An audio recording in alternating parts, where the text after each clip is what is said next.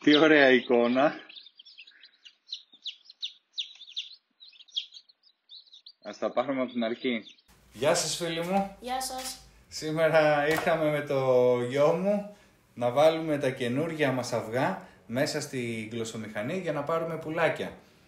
Έχουμε τη διαδικασία τώρα της απολύμανσης της κλωσσομηχανής. Φυσικά την είχαμε καθαρίσει και την είχαμε απολυμάνει όταν τελείωσε η τελευταία εκκόλαψη. Αλλά θα την κάνουμε και τώρα πριν ξεκινήσουμε πάντα για να αποφύγουμε οτιδήποτε μικρόβιο μπορεί να έχει η κλωσσομηχανή μέσα και να μας χαλάσει την πώαση και την εκκόλαψη. Η διαδικασία για την απολύμανση είναι πολύ απλή. Αφενός για την καθαριότητα, σε ένα ποτήρι με περίπου 200 ml νερό έχω ρίξει ένα κουταλάκι του γλυκού μαγειρική σόδα. Το έχω ανακατέψει καλά και απλά θα περάσω κατά αυτόν τον τρόπο με λίγο χαρτί κουζίνας, αφού έχω απολυμάνει και τα χέρια μου πρώτα, σε όλη την επιφάνειά της. Πολύ απλά. Έπειτα, την ίδια διαδικασία θα ακολουθήσουμε και για τις θήκες των αυγών, μία-μία, αλλά και για τον πάτο, που θα καθίσουν τα αυγάκια μας μετά τις 18 μέρες. Και αφού τα καθαρίσαμε όλα ένα-ένα, τώρα με τη σειρά θα ψεκάσουμε με ένα απολυμαντικό σπρέι, το οποίο ψεκάζουμε και την κλωσσομηχανή αλλά και τα αυγά αφού τα καθαρίσουμε τα αυγά. Πολύ απλά, αφού την έχουμε καθαρίσει, ψεκάζουμε τα μέρη και θα τα αφήσουμε τώρα να στεγνώσουν για λίγο μέχρι να προετοιμάσουμε εμείς τα αυγά. Τα οποία είναι καθαρά γιατί έχουμε προσέξει αυτές τις 2 μέρες ο Θωμούλης έπαιρνε από τις φωλιές κατευθείαν τα αυγά, το είχε στο μυαλό του, στο νου του, να τα παίρνει κατευθείαν έτσι ώστε να μην πατάνε οι άλλες εκκότες πάνω στα ίδια φόλια και πατάνε τα αυγά και λερώνονται. Τώρα πολύ απλά θα τα τρίψουμε με μια χαρτοπετσέτα για μήπως έχουν τυχόν βρωμιές επάνω και θα τα ξαναβάλουμε στη θέση τους με τη μύτη προς τα κάτω. Ο Θωμούλης κράτησε και τα καλύτερα αυγά από αυτές τις 2 μέρες. Δεν έχει κρατήσει κάποια μητερά, είδα τα έβγαλες έξω, κάποια που δεν είχαν καλό σχήμα. Αφού τα κάνω με μια χαρτοπετσέτα, τα έχω βάλει κάτω, τα παίρνω ένα-ένα, τα ψεκάζω στη μύτη, τα βάζω πάλι με τη μύτη κάτω και όταν τελειώσω θα τα ψεκάσω από πάνω. Και τώρα που τα ψέκασα και από τις 2 πλευρές θα τα αφήσω 1 ώρα να στεγνώσουν και μετά θα τα βάλω στην κλωσσομηχανή. Έχουμε πετύχει μια υγρασία 58% και η θερμοκρασία είναι 37,6. Θα το βγάλουμε τώρα από την πρίζα του για να τα γεμίσουμε. Πάντα τα χέρια να είναι καθαρά. Και πάλι με τη μύτη προς τα κάτω, όπως ήταν στις αυγοθήκες. Και τώρα είμαστε έτοιμοι. Να τη ξανακλείσουμε. Να τη βάλουμε πάλι σε λειτουργία. Και μετά από 1 μέρα, παιδιά, θα βάλω σε λειτουργία την αυτόματη περιστροφή για να γυρίζουν αυτόματα τα αυγά. Αλλά πρώτα θα τους βάλω λίγο νερό στην μεσαία θήκη για την υγρασία.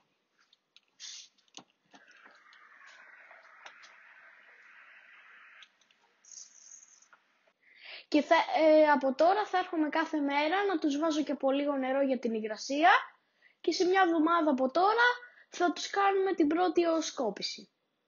Σήμερα, παιδιά, θα κάνουμε την πρώτη ωοσκόπηση στα αυγά. Πριν κάνουμε οτιδήποτε, βάζουμε αντισηπτικό στα χέρια μας για να μην περάσουν μικρόβια στα αυγά. Έχω βγάλει την κλωσσομηχανή από την πρίζα, έβγαλα το καπάκι από την κλωσσομηχανή, έχω βάλει το κινητό πάνω στο τραπέζι. Θα παίρνω ένα αυγό για να δω αν έχει μέσα πουλάκι.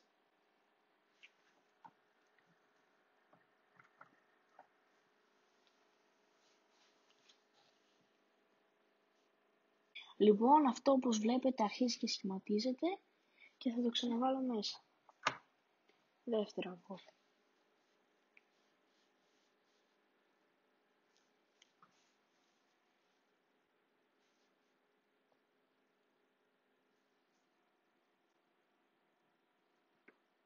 Και αυτό όπως βλέπετε αρχίζει και σχηματίζεται.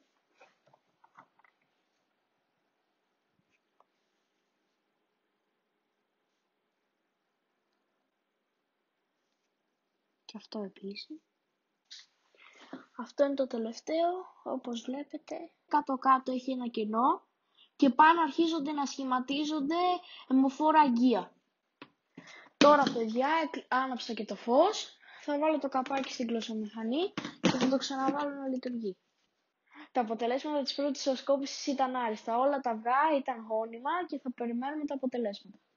Σήμερα παιδιά είναι η 15η μέρα και θα κάνουμε τη δεύτερη ωοσκόπηση. Στο μπάρμπεκιου όμως είχε πολύ φως και δεν μπορούσα να περιμένω μέχρι το βράδυ, γι' αυτό το έφερα στο υπόγειο για να δούμε πιο εύκολα τα αποτελέσματα. Και με τον ίδιο τρόπο που κάναμε την πρώτη ωοσκόπηση, θα κάνουμε και τη δεύτερη. Όπως βλέπετε σχηματίζεται το πουλάκι μέσα και αφήνει ένα κενό από πάνω του.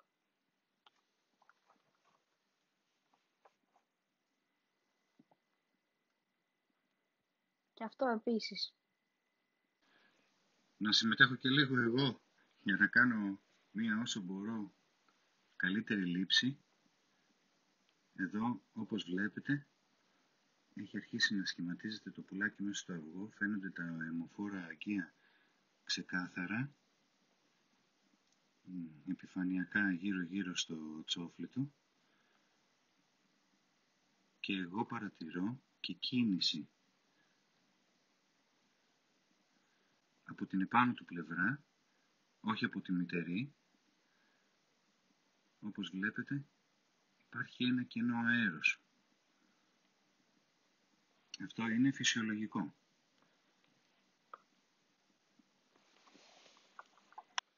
Αυτό παιδιά είναι το μοναδικό που δεν έχει. Όπως βλέπετε είναι διάφανο. Κάτι δεν πήγε καλά. Οπότε συνεχίζουμε από 44 που έχουμε βάλει αρχικά, τώρα έχουμε 43. Σήμερα παιδιά είναι η 18η μέρα. Όπως βλέπετε έχουμε βγάλει τα αυγά από τις θήκες τους και τις έχουμε βάλει στην πλαστική βάση της κλωσσομηχανής. Η υγρασία πρέπει να φτάσει στο 80%, γι' αυτό θα γεμίσουμε όλη τη σύριγγα και θα το βάλουμε περιμετρικά. Θα γεμίσει και η δεύτερη θήκη δηλαδή. Θα γεμίσει και η δεύτερη θήκη περιμετρικά και έχουμε νερό και στη μεσαία. Ωραία. Ναι. Πάμε να την ξαναβάλουμε σε λειτουργία και θέλουμε να φτάσει στο 80%. Τώρα θα περιμένουμε 3 μέρες και ελπίζουμε να δούμε τα πουλάκια να σκάνε από τα αυγό. Έχουν βγει ήδη 2.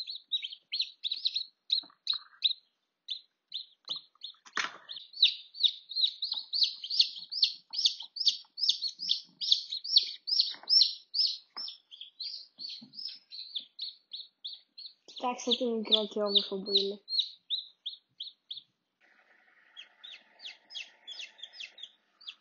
Και κοιτάξτε πως έχουν ξεκινήσει οι ρογμές και στα περισσότερα από τα υπόλοιπα και ακούγεται το κελάιδημά τους μέσα.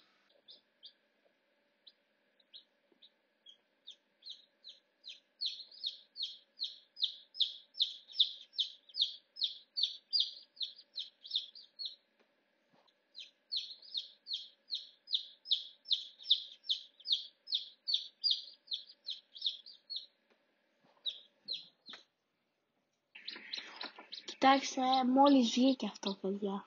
Μόλις βγήκε.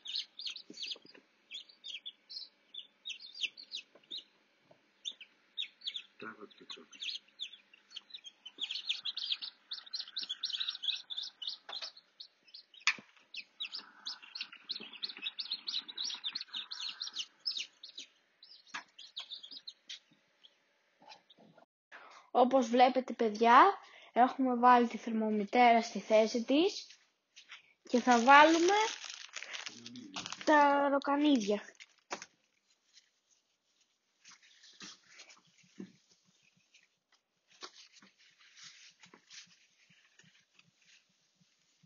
Τα άπλωσα όλα, παιδιά, και θα απολυμάνω την ποτρίστρα τους και την ταΐστρα τους και θα περιμένουμε να στεγνώσουν τα πουλάκια για να τα μεταφέρω στη θερμομήτερα. Έχω βάλει την ίδια ποτρίστρα όπως πάντα, που έχει από κάτω πουπίλα. Και είναι στο ιδανικό ύψος, ώστε να πηγαίνουν τα πουλάκια και να πίνουν νερό. Και έχουμε και νέες αφήξεις.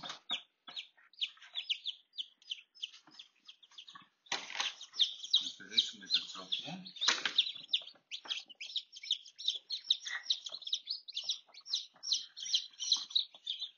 Και έχουμε και κάποια τα οποία είναι σχεδόν έτοιμα. Αυτά τα δύο είναι σχεδόν έτοιμα. Θα αφήσουμε εδώ στο κέντρο.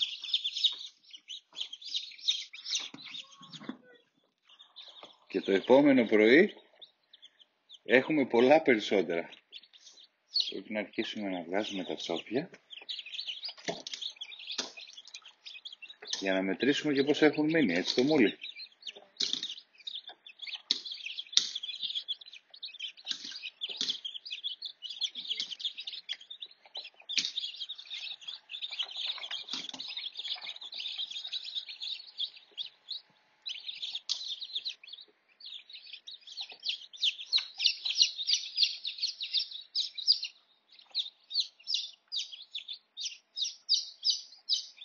Τι ωραία εικόνα,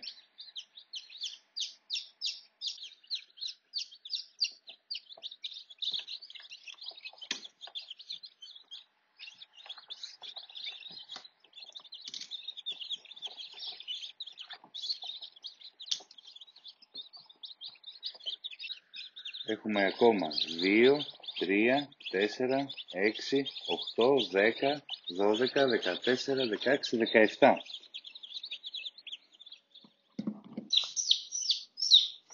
Καλώς ήρθες, μεγάλε. Καλώς ήρθες.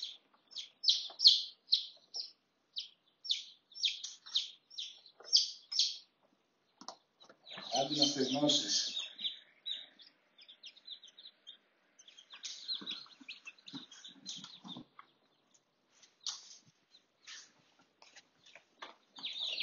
Αυξανόμαστε σιγά σιγά.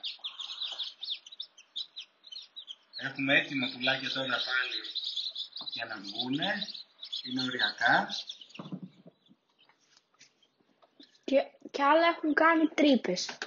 Τώρα, παιδιά, θα βάλω φαγητό στην ταΐστρα τους και θα αρχίσουμε να παίρνουμε τα πουλάκια που έχουν στεγνώσει, που βγήκαν χθες το πρωί. Τους γέμισα την ταΐστρα μέχρι πάνω για να μπορούν εύκολα να παίρνουν τη τροφή και την ποτίστρα με νερό. Και βάλαμε εδώ και 10 λεπτά σε λειτουργία τη λάμπα. Είναι από τη μία πλευρά της θερμομητέρας για να έχουν την επιλογή τα πουλάκια μας όταν θέλουν τη ζέστη να μαζεύονται κάτω από τη λάμπα και όταν ζεσταίνονται να απομακρύνονται από τη λάμπα και να περιφέρονται στο γύρο χώρο εδώ της θερμομάνας. Έχουμε βάλει ήδη εδώ και 10 λεπτά, όπως είπα, σε λειτουργία και ο χώρος έχει ζεστάνει αρκετά. Οπότε για τα πουλάκια θα είναι ό,τι πρέπει.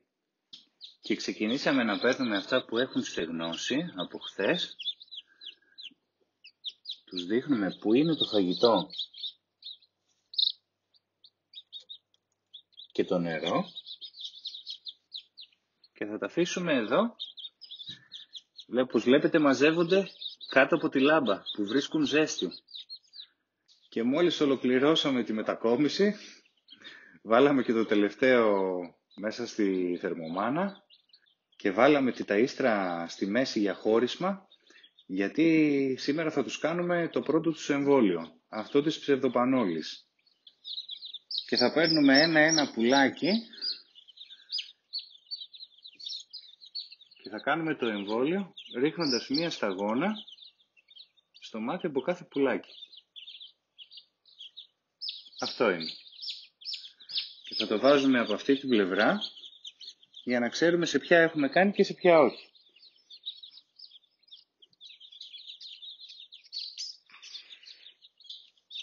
επειδή είχαμε κάποιους ατίθασους, προσθέσαμε ένα χώρισμα περισσότερο, για να μην μπορούν να περάσουν.